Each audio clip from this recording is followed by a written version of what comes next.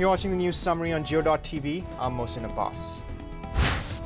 Parliamentarians from Pakistan and India suggested a number of measures ranging from expediting trade agreements to making the parade at the Wagah-Atari border more ceremonial and friendly.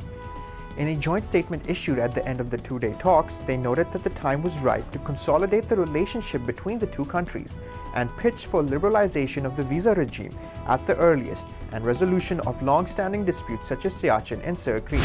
The Reserve Bank of India has permitted foreign direct investment from Pakistan into India. In a notification, the central bank said a person who is a citizen of Pakistan or an entity incorporated in Pakistan may, with the prior approval of the Foreign Investment Promotion Board of the Government of India, purchase shares and convertible debentures of an Indian company under Foreign Direct Investment Scheme.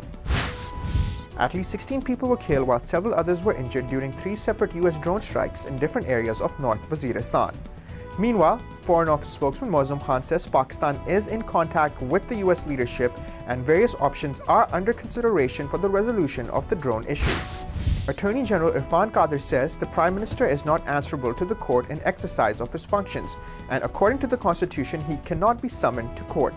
The Attorney General adds that he did not know whether the Prime Minister will appear before the court on 27th August.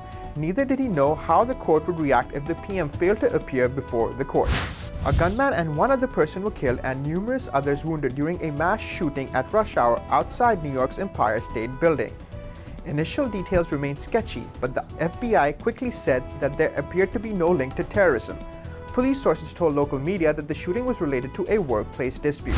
Former Test cricketer Mohammad Akram has been named as the new bowling coach of the Pakistan cricket team. According to the head of the coaches committee Intikhab Alam, Akram has signed a 1-year contract.